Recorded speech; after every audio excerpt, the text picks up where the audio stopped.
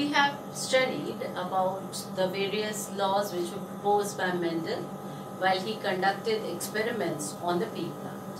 And these experiments helped a great deal in our understanding of the pattern of inheritance and how the traits are passed from one generation to another. Now, however, when he conducted studies, or it was observed later on, that there are certain plants which do not obey the laws of Mendel. So here we are going to study certain concepts and which are actually the deviations from Mendelism. So here is the first one, that is the incomplete dominance, codominance, multiple allelism, pleiotropy and polygenic inheritance. All these phenomena are actually not following the pattern of Mendel or the rules laid by the Mendel during his time. So we are going to start first with the incomplete dominance. As the name is suggesting, incomplete dominance means that the dominant gene is not able to express itself completely, and therefore the name incomplete dominance. Now here, none of the two alleles of a gene are dominant over each other, and both the alleles, although they are present together, they are producing a new phenotype, and that new phenotype is different from the original one. Let us understand this. We know that each of the character or a trait or the phenotype is governed by a pair of alleles. Now, this allelic pair is responsible for a certain trait. Out of this allelic pair, one of the gene is contributed by the mother or the maternal side, and one is contributed by either of the two parents, that is the parental side. Oh, sorry. This is mother and this is, let's say, father side. Or we can say both the parents contribute in the formation of an allelic pair. Now, this allelic pair controls or is regulating a particular trait. It is due to the production of certain type of enzymes which actually enable the synthesis of a protein. Now, here in this case, alleles are present together, but both the alleles are not dominant over each other.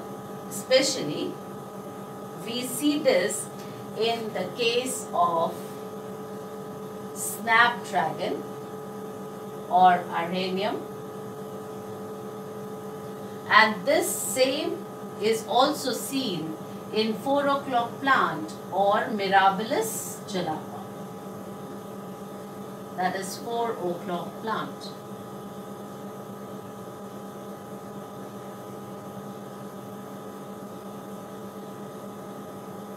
Now, these plants show incomplete dominance. Let us study how. Now, suppose we have a plant that is, let us talk of snapdragon as an example. Snapdragon has two types of flowers, that is red flower and white flower. So we have a homozygous, this is homozygous red flower over here, and it is crossed with a homozygous recessive, which is white flower. When these plants were crossed, that is a homozygous red or purebred red was crossed with a homozygous white or pure recessive, the resulting progeny, that is R and R, our F1 generation or the first female generation, were all red. Now, this was following the normal Mendelian order or the Mendelian law. When this was selfed or on selfing, it produced the gametes, and arranging these gametes within the Punnett square, we get R and R over here, capital R and small r over here. We already know that capital R is a dominant gene and a small r is recessive gene for the trait, that is flower color. Now, when the second generation, that is F2 generation, it was found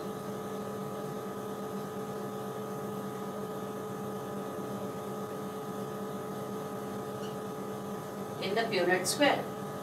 Now, let us recall what was the Mendelian law or Mendelian ratio.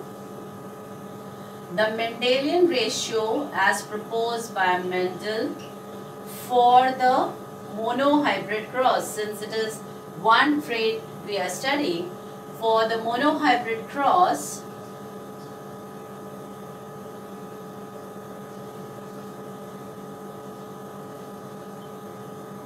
it was, phenotype ratio was 3:1, whereas the genotype ratio was 1:2:1. That means 3 tall and 1 dwarf, and over here, because he conducted experiments on tall and dwarf plants, and over here 1 homozygous tall, 2 heterozygous tall, and 1 homozygous recessive or dwarf. This was the normal Mendelian ratio.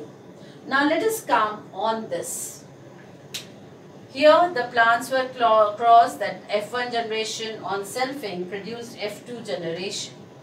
Now when the study was conducted, it was observed that the phenotype ratio, or the flowers which are obtained over here, were 1 red,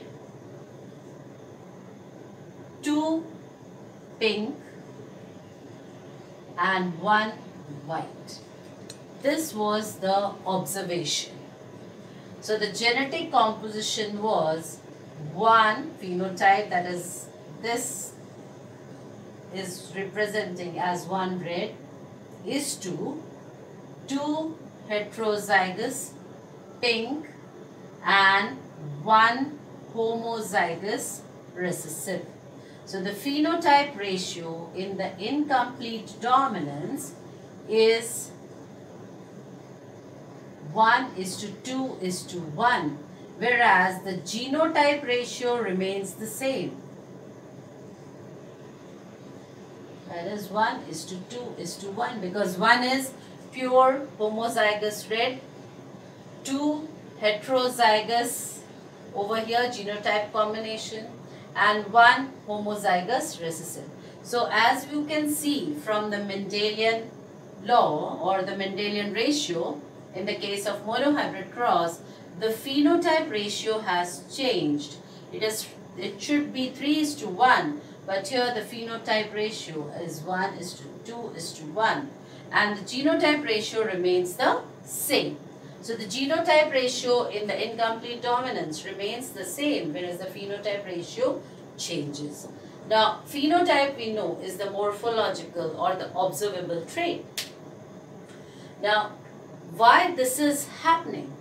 Now, this is because we know that each of the trait is governed by a pair of allele, and out of which one allele which is dominant, that means one which produces the enzyme, is completely taken over by the recessive. That means it completely takes over the recessive gene and expresses itself in the heterozygous condition. But if the homozygous condition is there, both the genes are contributing in the expression of a trait. Now, in the case of a if the condition is homozygous, then both the genes are expressing itself normal. But in the heterozygous condition, let's talk of this condition. One of the gene is dominant and it will produce the normal enzyme which acts on substrate and result into a particular trait. That is the expression of a trait. That will be the gene. This gene, however, normal, the recessive gene, may be sometimes slightly modified, and this modified gene, now this is a modified gene, so modified gene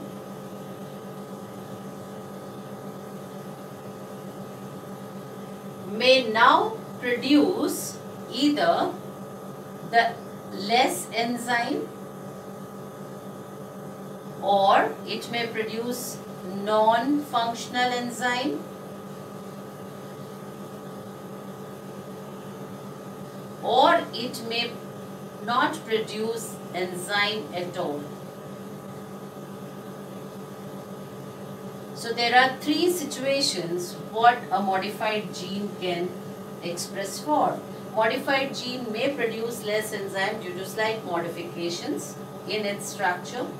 Then it may produce non-functional enzyme. The enzyme is not at all functioning, or it may produce no enzyme at all. In the first situation, when it produces, that means the modified gene is producing less enzyme, but the other allele is producing the normal enzyme, then in such a case, the expression or there is no change in the phenotype.